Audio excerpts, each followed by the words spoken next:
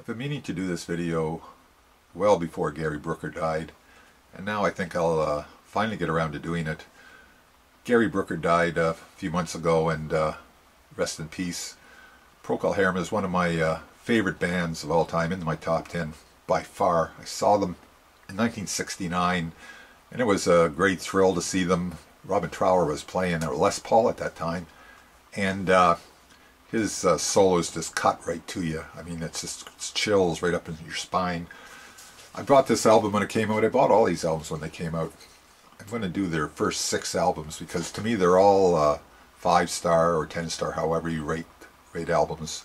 And there's not a bad cut on them as far as I'm concerned.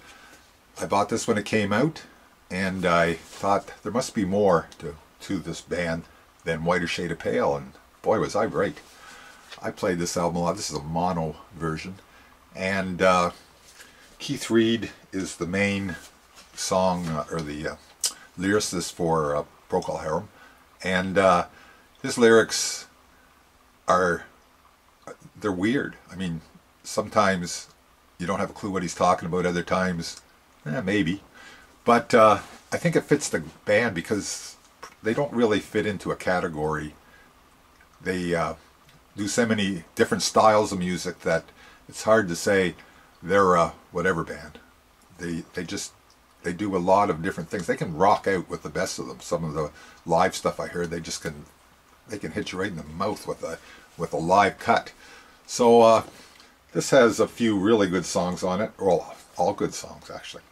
Repent While Purges is an instrumental at the very end, and when Robin Trower cuts in with his solo, it's just it's chills.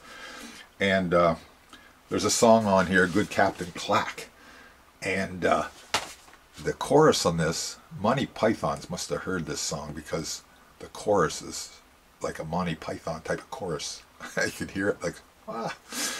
And I also have a stereo version of it with the cover kind of put in a box. I don't like when they do that. So next up came Shine On Brightly. This is the North American cover.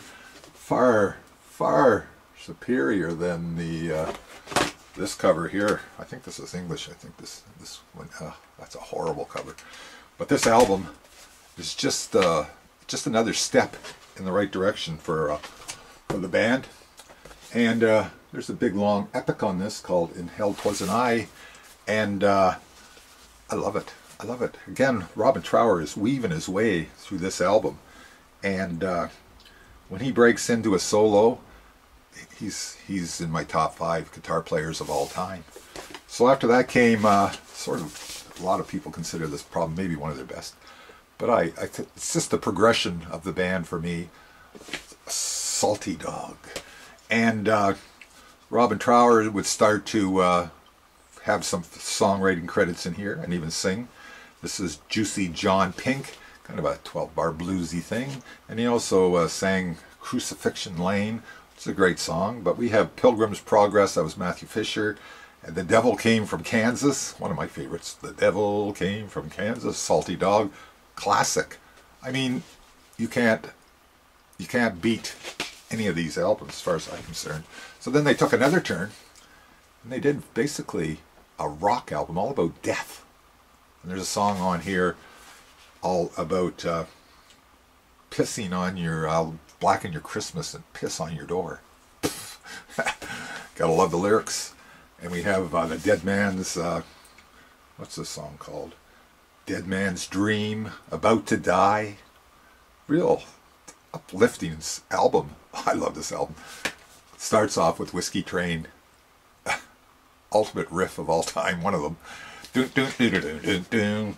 So then they went, Robin Trower became, or had a lot more influence on this album, and this is another classic album. At first it was like, I don't know, but after a while you could pull this out and look through it, and you could be one of the band. Look, I'm in the band. So this is a song, Simple Sister, Power Failure. It's Broken Barricades. You Can't, Poor Mohammed. Another great album. Number 5. And then Robin Trower left the band, and we went to Grand Hotel. And when I first heard he left the band, I thought, oh no. It's going to be another one of those cases where somebody leaves and... But, hang on. This album came out, and after a couple listens, I was all in. There's something in here, too. Oh, it's got a booklet. It's got a whole booklet. You're invited to the Grand Hotel. And it's got little pictures in it and stuff. So, starts off with Grand Hotel, and it's a sort of a majestic kind of sound. And then there's, later on in the album, he caught a souvenir in London, and we obviously know what that's about. And Fires Which Burn Brightly, we have some female vocals in there. Absolutely all 5-star albums up to this point. And that's the first 6 essential PROCOL Harum albums. Don't want to say that too fast. So I'm still all in. I got the mini-me's of all of them. And I don't usually listen to extra tracks, but on this CD, there's some live stuff on here. There's a blues song, an old blues song, Going Down Slow, and Robin Trower just rips, literally rips.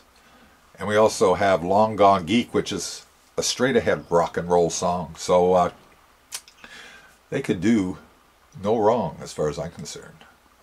And I did see them in 1969. So PROCOL Harum, 5 essential albums. What do you think? So long.